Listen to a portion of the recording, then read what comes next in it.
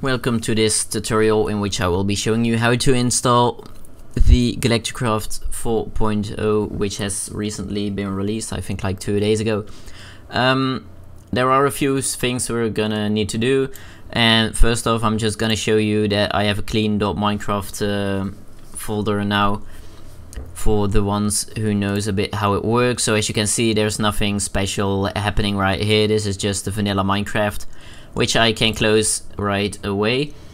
So there are a few things we're going to need, which is Minecraft Forge to download, to be able to play the mod that you have installed, and we need the mod itself, the files of course.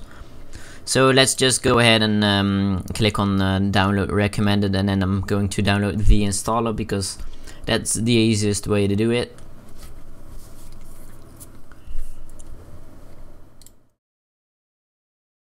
Alright, so that's like done right away, and then we have the Galacticraft files, but I'll show you how to get there.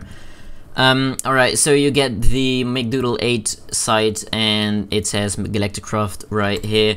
Just gonna click that and then here download. This will show you the page I was on at the start. So right now the 3 promoted ones and the latest version for Galacticraft are both the same. They all just say 4.0.0. So these say .105. So let's just go to the promoted ones right now. So yeah, that will make sure it works. There are no problems in there. And we're gonna need to download all these files. And you can't have them load at the same time, so I'm just gonna do it one by one, but it doesn't really matter. Alright, yeah, it might say that there's something wrong with the files or something, but just ignore it. There's nothing wrong with it.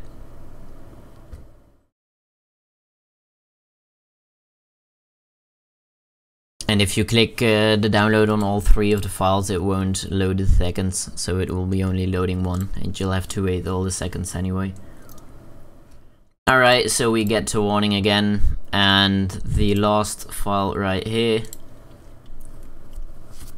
4, 3, 2, 1, alright. Download. Alright, and it says a warning again, but there's nothing wrong. Alright, so next up we're gonna drag all these files we've just downloaded to our desktop so we can easily access them later on. It doesn't really have to be on your desktop, but just make sure you are the one who knows where they are, because you will need them later on. And alright, so if you have them like I have on my desktop, you are going to open the Forge installer and yeah, make sure install client is selected. Whether or not Mercurius is selected doesn't really matter. I'm just gonna leave it there. This should all be going pretty quickly. It will say successfully install Minecraft Forge in a few seconds.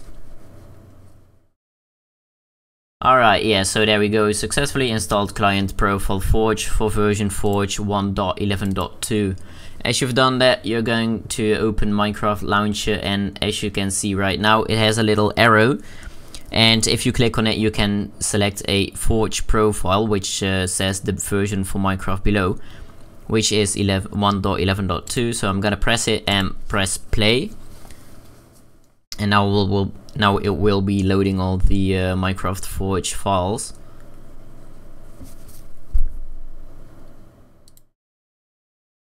Yeah, this won't take too long either. Alright, so there we go. As you can see, differently from at the start when I showed my vanilla Minecraft, you can see it says mods loaded right now. And by default this says 5 mods loaded and 5 mods active. These are just the files from that you get from the Minecraft Forge. And it probably will say 4 if you don't click the Mercurius thing. But again, that doesn't really matter too much. Alright, so now we're going to be adding the mods to the Minecraft folder. So you can go ahead and close Minecraft and go to your search bar in Windows and press %, app data %. This will show you a folder called present sign app data, present sign as I just said, or it will say roaming, and it will both just lead us to the roaming folder.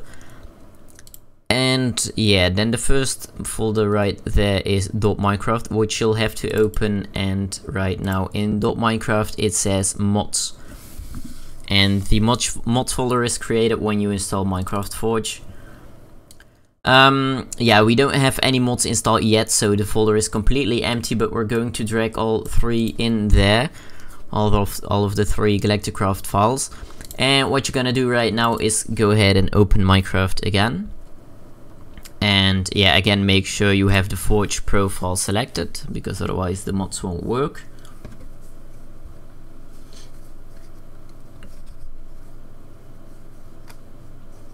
Alright, so it will be downloading the mods again. And right now you can see it's saying like 7 out of 7 mods instead of 5, which it said before. Alright, yeah, so 8 mods loaded it says right now, because we've added 3 files to the game.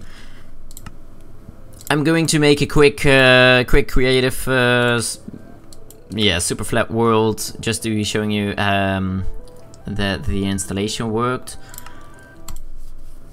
I think I'll have to switch my screen in a bit, but... or don't I? Yeah, alright, 1 second. Alright, so there we go in Minecraft, and right now you can see it has 2 pages with item files. And yeah, so as you can see right here, there are a lot of new yeah, items that you can create with the mods. There are a lot of ores and yeah, stuff.